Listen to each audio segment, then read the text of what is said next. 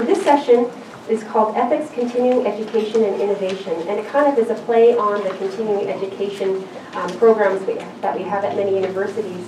And we thought about ethics and in thinking about forwarding, what is it that we want people to be learning and thinking about and innovating, and how can we carry that forward. So the session really is about learning, sharing our learnings, but thinking innovatively and how we can carry things forward. And Willie's agreed to be a discussant on this. Willie, you've agreed to be a discussant on this panel. but he prefers to sit at his seat for now. Yeah. And so we have the purpose to explore essential complementary role of education and educational tools in understanding and promoting ethical research practices. And we have some of our panelists who have already been up front who have another module or another piece that they would like to contribute to this conversation. Susan Zimmerman, who we've already met, the Executive Director of the Secretariat on Responsible Conduct of Research. Dr. Katherine Graham, who we've not met yet formally. She is with the Aboriginal Research Ethics Summer Institute in Carleton University. Welcome, Katherine. Thank you for coming. A very exciting endeavor at Carleton. We have Dr. Carleton Juntley. And Karine, I also have to apologize too, she also has an error in her affiliation. She's with the University of Montreal. Our apologies. I'm going to make two really nice gifts afterwards. And Dr. Sean Haynes has joined us again, and she's, Dr. Haynes is an educator, and she's going to share about Indigenous education methods and what she's been finding. So I would like to invite Susan up to start. Susan's going to talk about turning theory into practice, supporting implementation of ethics guidance.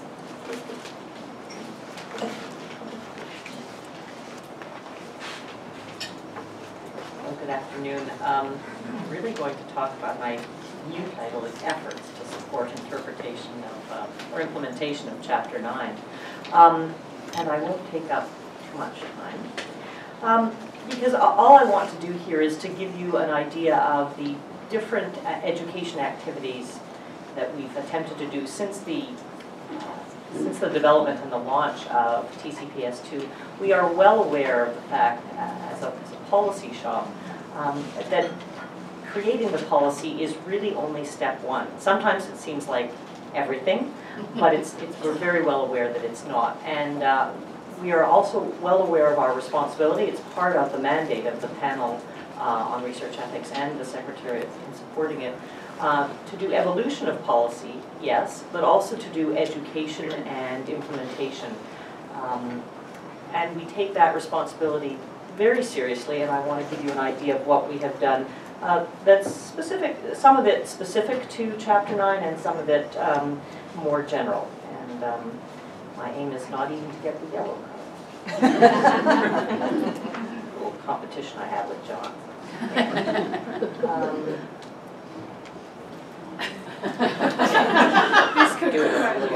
It's all on the wrist.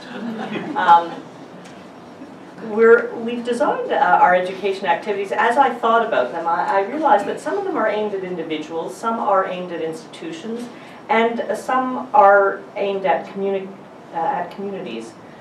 Probably the most popular and widely used educational tool we have is the course on research ethics, which is an interactive tutorial about all the general provisions of TCPS, and that's been in place since June of 2011. And I'm happy to say that that is used widely, not only across Canada. Some institutions have made it mandatory for graduate students, but we have over 150,000 registered users. So, and that's not because some people have to take it 3 times, they're only counted once. I mean, some new institutions have made it an annual requirement, I think, but they will only be counted once.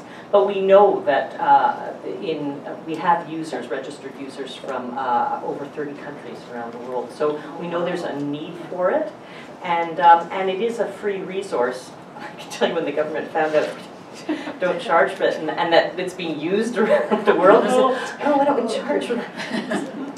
We're not going to charge that. So I think we're filling a gap, even though it obviously Canadian-based, much of it is just generally useful, I guess, as a primer on research ethics. So, and we have had a module ready. So we did the basic, covered the basic 8 chapters first off, and then have prepared some other modules, including a module specific to Chapter 9. It's been ready, but we have had IT problems, which I won't bore you with, so we are continuing to pray to whatever powers that may be, that it will be ready to be launched in the spring. But that module is out there. It is ready. And I want to say that it was done through collaboration with a group of external advisors, including Cynthia Sturbeys, if she's standing right in front of me, so she can tell you what that was like. So we certainly did have expert advice on that module. And we have produced a number of webinars, again, some of them fairly basic, but one of them specific to Chapter 9. And we have an interpretation service. And that's more on the individual and institutional level. Anyone can write to us. I'm happy to say that when I first arrived at that office, there was a form that you had to fill out and no one knew where it was. And if you just send us an email now or give us a call, as sometimes people do, and you have a question of interpretation about the TCPS, we usually respond to it within 24 to 48 hours at least orally. We'll check back in with you. Because we sometimes find that things that look very complicated or very simple, once you talk to the researcher or the REB member, the question is sometimes quite other than what you would have thought. So we make a point of speaking with you before providing you with written answers. So we will often be able to give you a sense of our response. These are not responses to, I don't like what my REB did, can you give me your opinion? But we do try to provide, so we're not an appeal board, but we do provide guidance on, what are the relevant issues to consider in responding to the question. And that is a very useful, I say it's useful because people use it.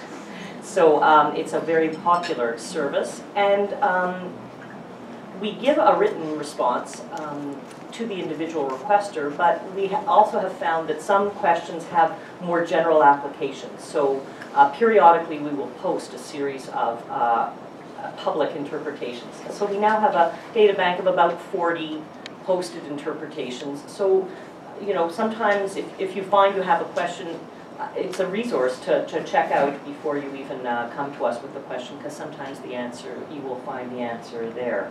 And I want to say just one additional thing, that we have a subcommittee now that's been working for a while, and it's not specific to Chapter 9, but it's specific to research participants. We too, like REBs, have a community member on our panel on research ethics, and like you, we are constrained by the fact that that person can't represent all points of view. And for a long time we were asked, well, what are you doing to give a resource to research participants? I think our primary goal with TCPS is, our primary audience is really researchers themselves and research ethics boards that help them in gain ethics approval. But the fact remains that there are research participants who we could also provide some guidance to. It's not actually our primary mandate, but we think it's very important for research participants to have some resource to go to that is neutral, that can help explain to them what their rights are, what they can expect from research. So this is a bigger undertaking because again, it has to cover all kinds of research, not just people undergoing clinical trials for medical conditions, but people who might be participating in sociological surveys, etc. So it's a big undertaking, and that group has, we call it the Research Participant Education Subcommittee, and they have been working away for about a year. So that will, their work, the first product of their work, not necessarily the only product, will be a standalone module or an online resource that you can just click onto, and it's going to be a little bit like Wikipedia. It's not going to be very linear, but there will be aspects of it that you can click onto if you're particularly interested in clinical trials and what that's about. So that's what we've got in mind, and I'm sure there can be one aspect of that that may be specific to Indigenous research.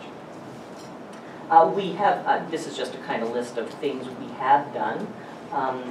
Early on, when we first launched TCPS2, we conducted a series of regional workshops across the country, and those were really important. Nothing really replaces face-to-face contact, I have to say. We learned so much about what is the reality on the ground of how people are using and interpreting the document, and where it's helpful and where it's not helpful. We can't, it's a big country, and we're a fairly small office, but we still try to respond to, we still try and go out to conferences and respond to requests from individual REBs, and I know there are some people in this room whose institutions we've visited. Sometimes if we're invited to a place, we will say, yeah, we will come if you, if it's not just for your institution, but for everyone in your region. And that's often a good opportunity for institutions in a region to kind of get together and hear from each other what problems they're facing, and that's often interesting. So just some conferences that we've been to, I just tried to select ones that had particular, perhaps, resonance for this. We developed a specific case study when we were invited to go to the Canadian Aboriginal AIDS Network conference. And the case studies that we have developed, if people asked us, can we use these for our own teaching? And absolutely, any of the resources that we've developed, we absolutely share freely. Most of them are online. Some of them, like the case studies, may not be, but they're certainly there for you. And I just want to give, as an entree to Katherine's presentation, we have certainly been aware, oh, I got the yellow. I wanted you to feel, you know, important.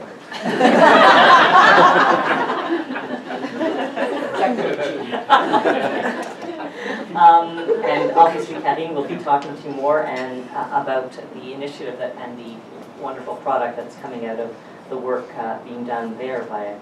And the other way that we can help is, so a lot of stuff we do ourselves, but then we'd like to support. We do have a limited fund of grant money, and we try to use it to support other educational initiatives. So often it's just because people have the gumption to come to us. We don't necessarily do a lot of outreach. We don't have a formal sort of request for proposal thing like the main funding agencies do. So we kind of are reactive, which is not necessarily good, as my colleagues keep telling me, but it does mean that we are sometimes able to support initiatives that come to our attention, and obviously Katherine will be talking to you about a very interesting one, and we participated in both the planning of and one of my colleagues, actually a presenter at the pilot project for Carleton University's initiative, which Katherine will be telling you about. And that's all I'm going to say. And obviously we would welcome suggestions. That little reminder there is not just for suggestions that you might wish to give us today, but please feel free if you have ideas, or if there are initiatives that you are doing in your institutions, or I was going to say community organizations, but I think I'm constrained in funding only eligible institutions that are eligible for agency funds.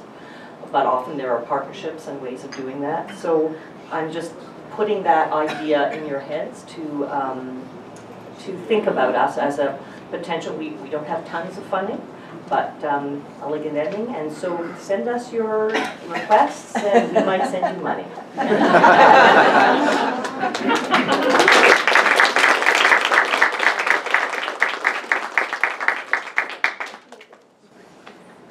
Thank you, Susan, and not only for your presentation, but also for being here and being a part and listening, because you sit in a very important institution, and you are one of those people within an institution who can be a part of this collective experience and then go back to that institution and have and continue and foster those openings. So thank you.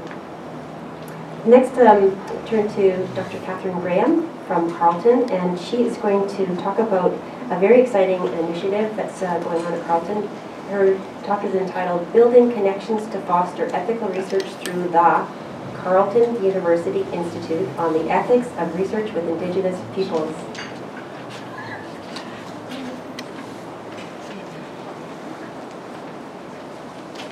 CUIERIP. How's that? Thank you very much, Kelly. I'd like to acknowledge the fact that I'm honored to be here and to speak in the unceded territory of the Musqueam and Coast Salish. I'd also like to thank the organizers of this amazing conference. I think there's just a tremendous vibe in the room, and people really are working together in a good way. And it's one of those conferences where I personally am going to say, gee, it's over. That's really, wish it could go on. And it will go on through the aftermath. But congratulations and thank you to the organizers. I have to also thank the weather gods. I live in Eastern Ontario, and there was a big red band across my computer screen this morning that said extreme cold warning. So thank you, weather gods. I did not do a PowerPoint, partly because I knew I was really going to enjoy watching people and I thought that perhaps it would be a little refreshing just to have someone talk. And so I'm just going to talk. But I'm going to talk about the origins of what is now the Carleton University Institute for Ethical Research with Indigenous Peoples, or CUIERIP, which is what we're going to be calling it. I'm going to give you a bit of background about how CUIERIP got to this stage, what we're trying to do with CUIERIP. I'm going to talk a little bit about some of the challenges that we face in developing it and making it live, because this is not a one-time deal. We want to be in this for the long haul, and then give you a little information about where we're going from. So just in terms of background, I'll elaborate a little bit more in a minute, but the idea for CUIERIP really came at one of those magic moments, I guess the particles were dancing, where my university was connecting with the community. In particular, the community of Algonquin, Mohawk, and urban-based Aboriginal organizations and people and students that Carleton interacts with by virtue of its location on unceded Algonquin territory in Canada's capital. So that was really crucial, the idea of coming together just at the moment to have this idea. The second thing that was crucial was that we are very fortunate indeed in having TCPS 2, Chapter 9. And it's a long time in the making, but it's a true foundation for the work that we are doing at CUIERIP, along with other key documents like the UN Declaration on the Rights of Indigenous Peoples and other materials that have been developed elsewhere. But I think the fact that we do have Chapter 9 in Canada has really enabled us to take those dancing particles and move it forward into something that is an on-the-ground reality. So what I'm going to be talking to you about for the rest of my time is an on-the-ground reality. And if you doubt that I'm speaking the truth, there's another Katherine Graham in this room who also knows that it was an on-the-ground reality and continues. So just go to the other Katherine Graham. I'd like to acknowledge not only the contribution of TCPS Chapter 9 to our work at Carleton, but also the support of the Secretariat for the responsible conduct of research. We did have the gumption and we were successful, so I encourage everyone in the room to get up and go. Sorry, Susan. CUIERIP has been developed since 2013 using what I would describe as an organic model of engagement within my own university, Carleton, with communities and with researchers and with the tri-councils, most notably with SSHRC and with CIHR, as well as with the Secretariat for the responsible conduct of research. What is the goal of CUIERIP? Its goal is to foster the responsible conduct of research related to the needs of Indigenous peoples in Canada primarily, although we have global aspirations, through a training experience for settler researchers, for Indigenous peoples, that engages them toward thinking well about good research ethics and to facilitate the practice of good research ethics with Indigenous peoples. So our objective is really to raise awareness about ethical considerations when conducting research with First Nations, Métis, and Inuit peoples. And the very idea of creating awareness, I think, is important, as some of the discussion in the plenary and in the breakout groups has shown. Here we perhaps understand. This is not a universal understanding. And so we are working with the premise that there are people who are going to be doing research with Indigenous peoples who are starting with very little understanding of culture, of experience, aspiration, of ways, and that it's important to begin developing that understanding so that researchers do good practice. The second objective of CUIERIP is to engage everyone in the process. So this is an intensive experience. People come together at Carleton now for 1 week. And our intention is that community people, people who are working on research within the academy, both faculty and students, people who are researchers in community-based research organizations, and others who are interested in Indigenous knowledge come together for an intense inquiry about what is good practice in doing research with Indigenous peoples. And so we are attempting to build a bridge in our own way to integrate traditional and academic knowledge, methodologies and pedagogies within the CUIERIP curriculum so that we can ensure that the research that is done by participants is respectful and of the highest ethical standards. So how do we go about developing CUIERIP? As I said, it was the particles dancing, specifically at a meeting of the Aboriginal Education Council, which many of you will be familiar with. Virtually every post-secondary institution in Ontario has one, and the intention of these councils is to bring the academy together with the Aboriginal community, defined variously, and students, to guide the university's work in the field of education and research. So the idea was hatched at a Carleton AEC meeting, and it was like magic. Someone said, you know, there are some real problems around good research. And everyone said, we could do something about this. And there was instant agreement among the senior administrators from the university in the room and the community people who were in the room that not only could we do something, but that we should do something.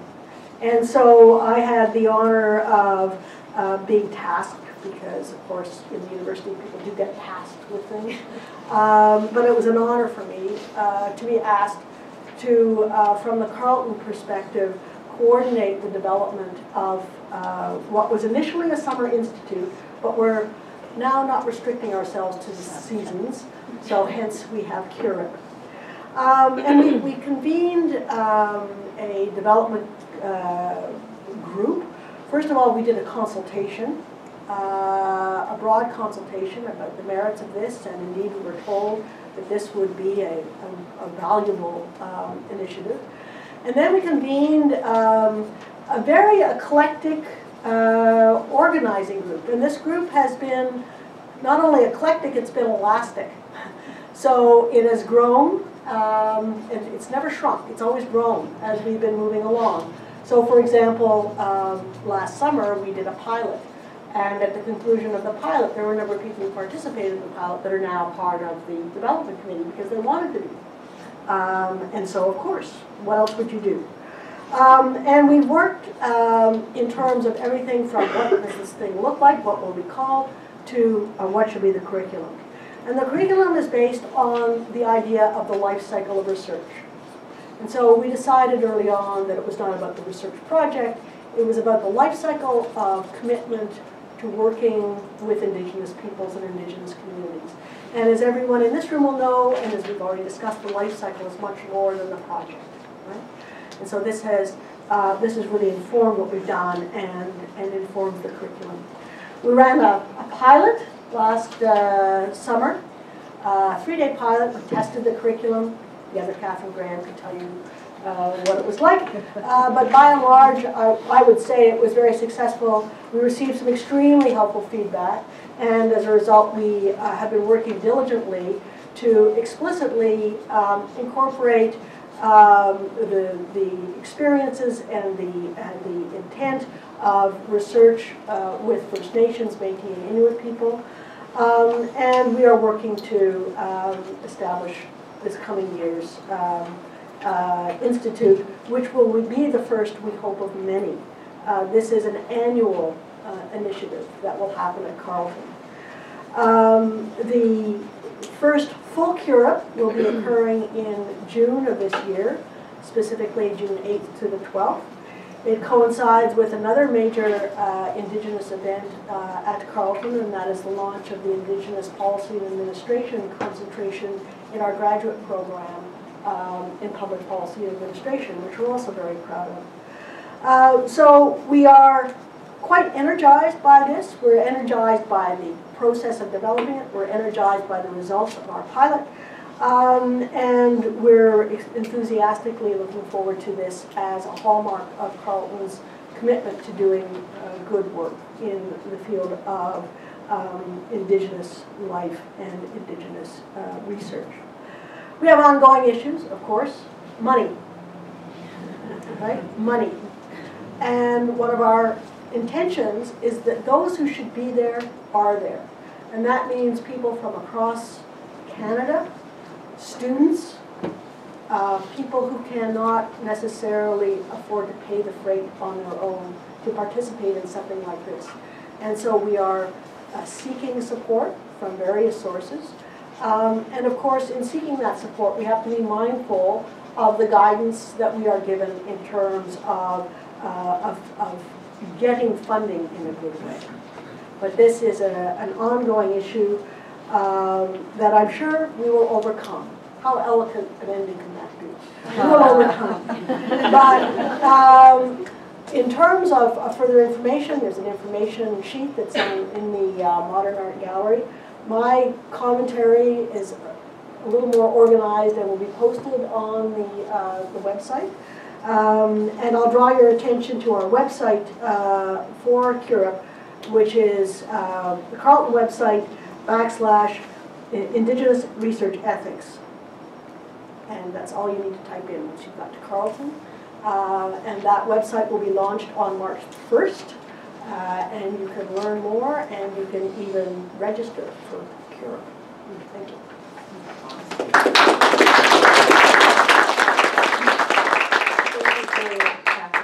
Thank you very much.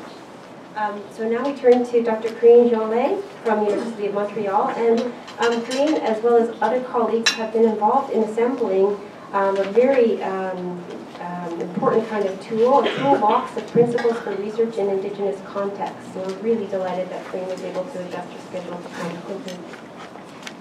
I'm very glad to be here. Honestly, I feel like I found my, my soulmates. Sometimes it's quite hard to work on ethic issue in the East, I should say that. And so it's really a tremendous meeting for me, and I will talk about that with my colleagues when I will be back in the snow and the wind and the ice and tonight. What I will present today is the project that we are working on for the last 2 years. In fact, my kids tell me that my presentation sucked because it was gray, black, and white, so I put some colors. I hope you will enjoy. and tell me so I can tell them. In this project, we are three people, and I want to introduce you to them because they are really important. They are friends, first of all, but also colleagues also involved in ethic issue. Nancy Gros-Louis-Maciu is a research manager at the Health and Social Services Commission of First Nation of Quebec and Labrador. And she's doing research in a non-academic environment, and she's doing research with communities. Okay, Nancy is a PhD candidate in environmental studies, I think so, and she's a scholar. She's from Nancy is from First Nation Huron-Wendat, and Susie is she's Atikamekw. And Susie is working with communities, but also with scholars, and she's in charge of a seminar which is held every year at Université du Québec en Témiscamingue institution on ethical issue, and they are very proactive, and for my opinion, they are the leader on ethic issue in Quebec. And myself. In fact, it's the coalition. It's a statement because Nancy is working with community, Susie is working with community and scholars, and I'm working with scholars and NGOs. So we have three kind of expertise and three kind of need to address. So this was important when we start to think about the toolbox. And also we have three institutions behind us. The research center where I'm working on public law, and the commission, you have the sign, UCAT, and also the fourth one is the dialogue network. We had an issue at some point because we wanted the toolbox to be in French and in English, which means that we have to translate all the contribution that we receive in English or in French in the other language, with its tremendous money. So dialogue helped us on that, and I'm very glad, so I wanted to mention it. Okay, I want to first, I want to explain our methodology and our approach, and it's only for Quebec, okay? I know that maybe there is some issue elsewhere in Canada, but we base our observation and the need that we have to address on Quebec. In fact, the three of us never saw any reference tool on ethic issue, like a handbook when you can have all the information that you want, or online there is nothing. Also in Quebec, and especially in social sciences, which exclude Pierre, because he is, I think he's very open-minded about ethics. But ethical principles are always seen as administrative constraint, or a bureaucratic thing. So they don't want you to be involved with.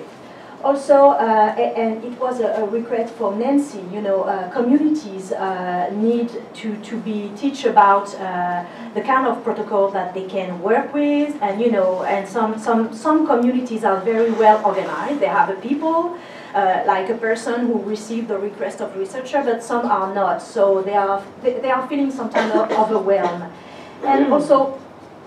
I was mentioning about the reluctance and resistance to use protocols and memorandum of understanding inside the community, research community. And I just want to mention in that PowerPoint, and is it the same for my colleagues, when we say researcher, we mean academic researcher and non-academic researcher. I know that there is an issue that we have talked yesterday, but we don't do the differences between academic and non-academic. And also, we identify that we have a need of education for students. And at first, our will was to disseminate the toolbox when you have a course on Indigenous issue, Indigenous. I want to make the difference. When you have a course on Indigenous issue, we wanted the toolbox to be distributed. But we have no phone, so it won't be possible at that time. Maybe if we have some funding, I don't know, but... oh, yeah. You open the door. but we need to do some education. Okay, about the audience. We want the largest audience as possible. So this is a teacher, researcher, university ethics office, and as soon as the toolbox will be online, I will send to everybody that I know in university and research ethics the URL that I don't know yet, and to be put on their website. Also, research center, Indigenous Research Center, non-Indigenous Research Center, you know, everybody that we know, and also First Nation institution, and Ben Council, of course. Okay, our toolbox, of course, we want it to be a reference tool. We want to strengthen the community capacities. We want to equip people. So the toolbox, we wanted the toolbox to be fun, to be interactive, to be not a written publication, but something very simple to work with. So we put a lot of money, in fact, on design, and we ask especially contributors to, when they wrote a paper, to put some design in it. You know, we help them, but we really ask to have a very fun and simple documentation. Am I okay, Your Honor? Okay. And also we want to gather data on one site, which is the primary goal that we want to achieve. And also, I want to sum up what our vision of ethics for us and the three of us, which is, you know, ethics is first of all, it's a human relationship in the research process. For us, it's a non-negotiable. It's a research. It's a human relationship, and also by doing this toolbox, we want to propose new research pathway, you know, and we want to give access, because, you know, Nancy, Susie, and I have worked with researchers, I worked with community, we heard a lot of stuff about ethics. We get frustrated, we get, you know, sometimes we don't want to hear any more about ethics, and we work on that, and we say, okay, now it's time to take action. So what we can propose, what we can do to help people to say, okay, you have a problem, take this and look at this. Maybe you can find some solutions. So this is the kind of philosophy that we are working with. Also, I want to acknowledge that the toolbox is part of a larger movement of reaffirmation and self-determination, and it's clear for us that we want to be part of that. And maybe in Quebec, the first step of this self-determination movement is the research protocol of the AFMQL. You have the map of the last version in 2014. There's with the text, you have like a poster you can put on your walls. It's sum up all the processes. The first research protocol was launched in 2005, and Nancy was the one meeting the research office in university and try to convince them to use it. It was, you know, she's a fighter. She's a sweet lady, but she's a fighter, trust me. And so this was the first step for us. And also in Quebec, there is a lot of, yes, okay, you're not. There is a lot of research on women and domestic violence, and the Native Quebec Association, Femmes Autochtones du Québec, wanted to launch guidelines to protect women that are involved in research. So this is the guidelines, and Susie is the one who wrote the guidelines. Okay, this is our toolbox. Sorry. And in fact, this is our first project. We wanted to have a set box with CDs, but as we went out of money, we decided to print only 2,000 of these, and we will send it to Band Council and to some communities that really need that first, and then it will be put online on the website of the Commission, because the Commission is the most legitimate institution that could, as they are doing some research, and it's an indigenous institution, they are the more legitimate to have it on their website. So it's free, and also the online version will allow us to update the publication and to add some more material. You see that we have 3 categories. We have videos, we have like existing protocols. We did an inventory of all the protocols and MOU that exist. For example, Chapter 9 is here. You have the guidelines for women. You have also the UN Declaration. You have a Nagoya Protocol, all the kind of stuff. And I ask you for your collaboration, because we did this inventory with our own means, resources, which means it's quite limited. So if there is any initiatives or public protocol that you think would be useful to be in the toolbox, please feel free to send us. Yes, I will finish elegantly. So, and also the 3 categories, maybe we will be, it's the first version of the toolbox. So maybe it will be a 4th category, I don't know. This is some page setting that you will find. Each of the category has its own identity, color identity. Okay, and that's it. If you have any question, feel free to contact us. And also, if you want to help us, we need money, But also, please share when it will be. It has already been launched, even if the toolbox is not finishing. It will be online, I hope, beginning of March, and then the URL will be available for everybody. So please, free to share. It's free. It's convenient. You will be able to download all the material. So we need your help. Thank you so much.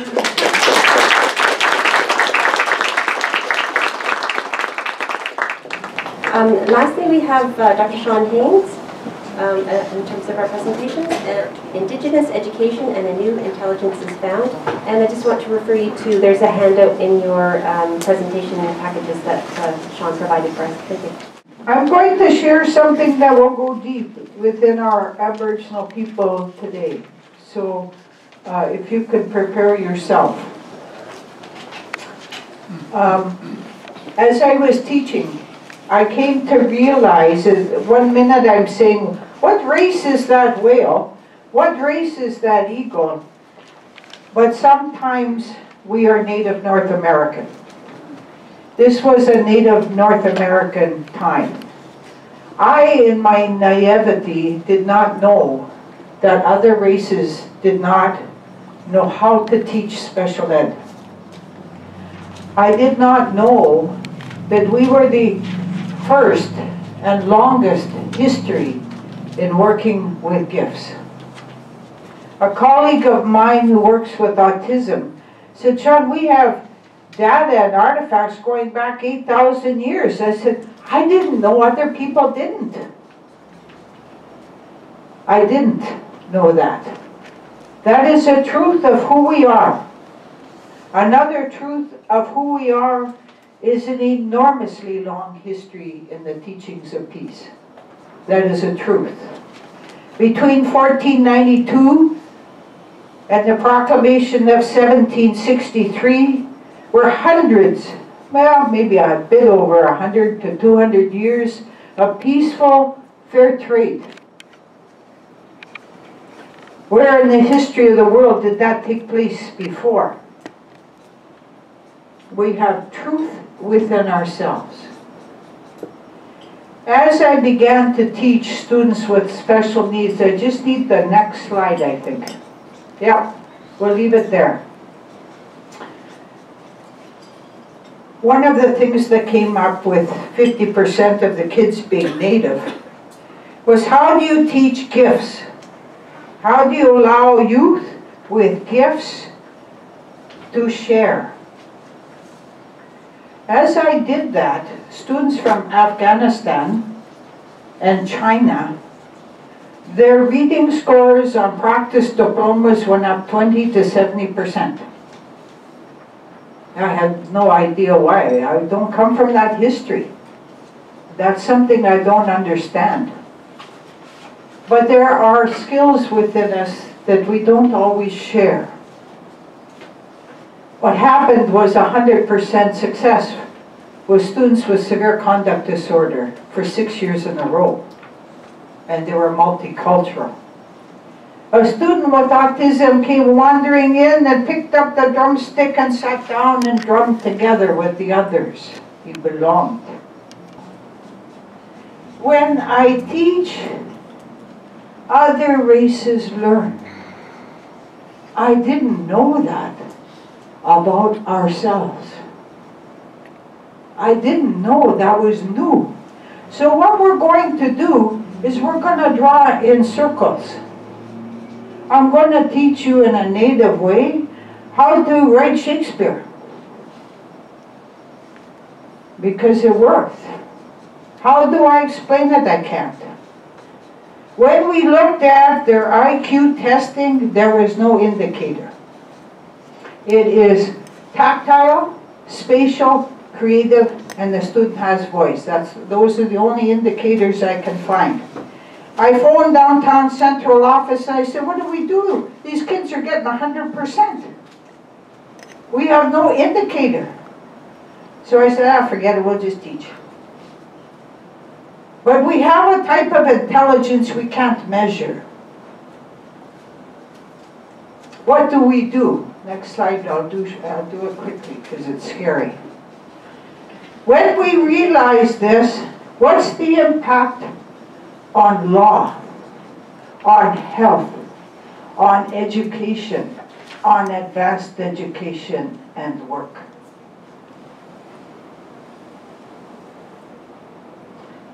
If the native North American people don't speak, our world suffers.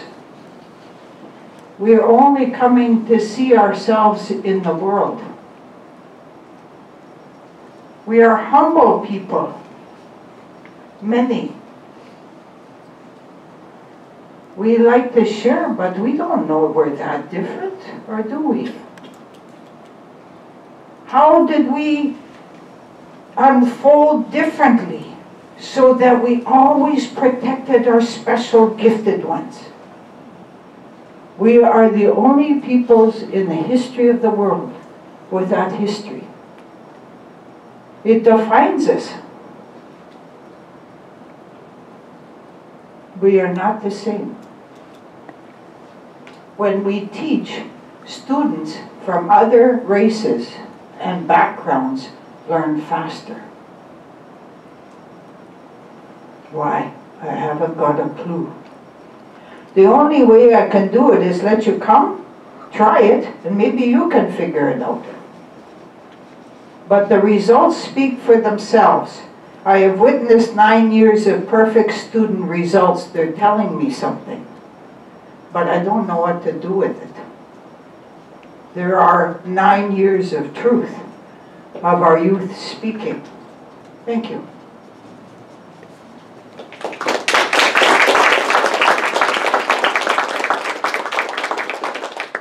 Willie, I wanted to offer you the mic if you have something to share with us.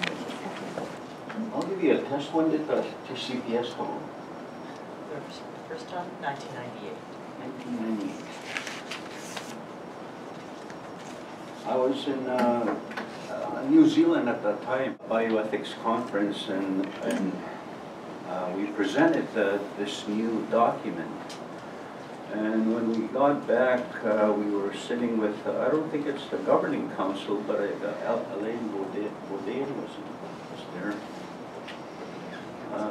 It might have been the governing council, but they were talking about the TCPS, and there I congratulated the governing council.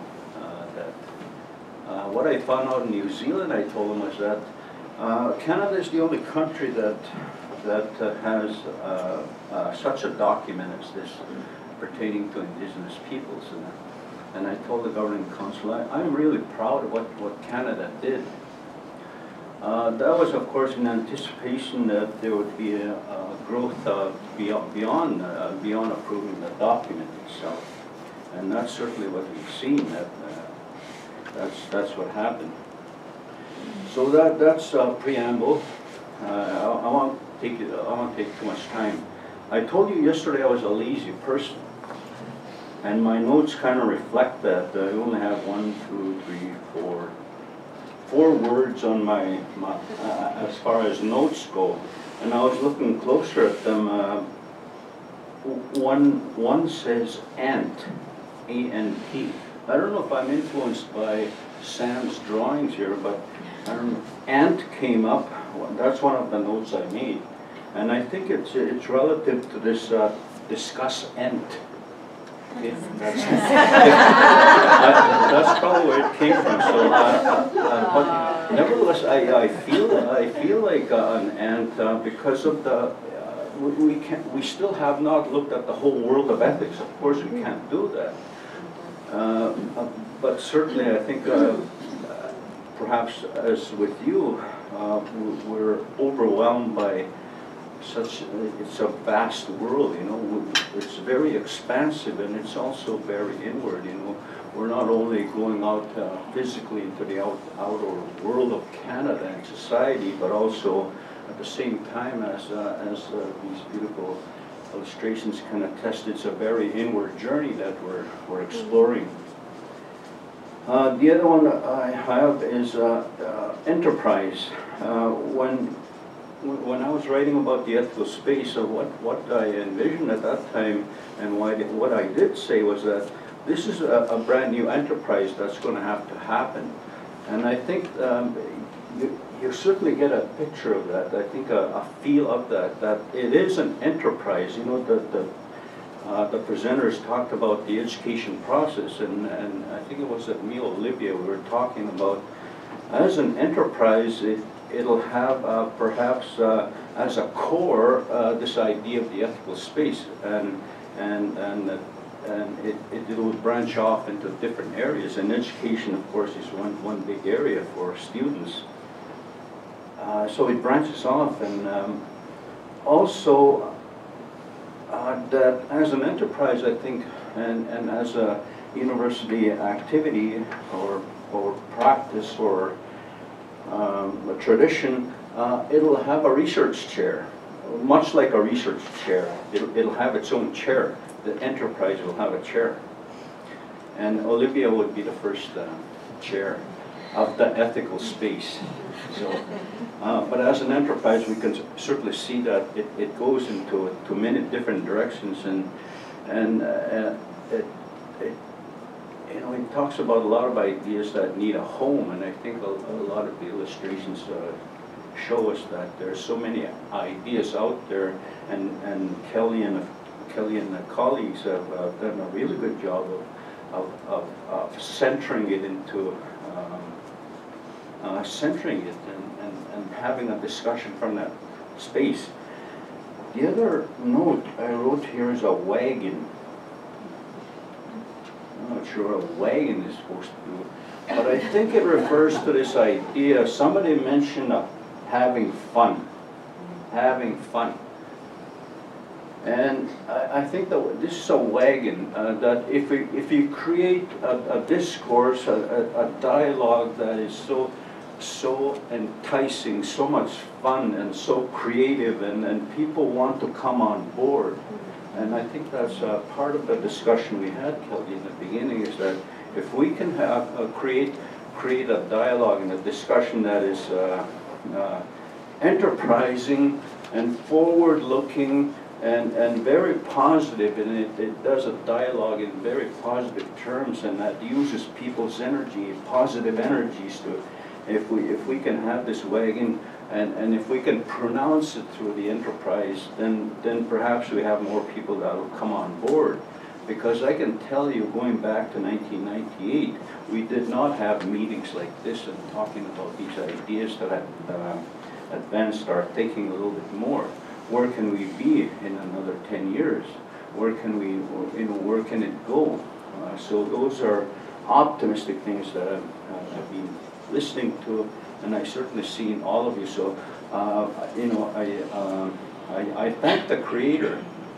Our elders say you cannot thank anybody else except the Creator. So we have to figure out ways how you thank people then, if you can't thank them. So what we say is, Creator, I thank you for creating minds that we have meeting right here. So I thank the Creator for creating you to have a mind and a heart the way that you operate. Okay, thank you very much.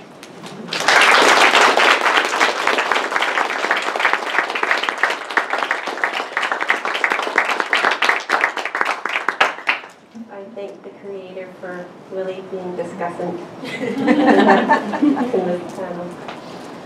Oh, that was amazing. Thank you to all the presenters and to Willie for your contribution.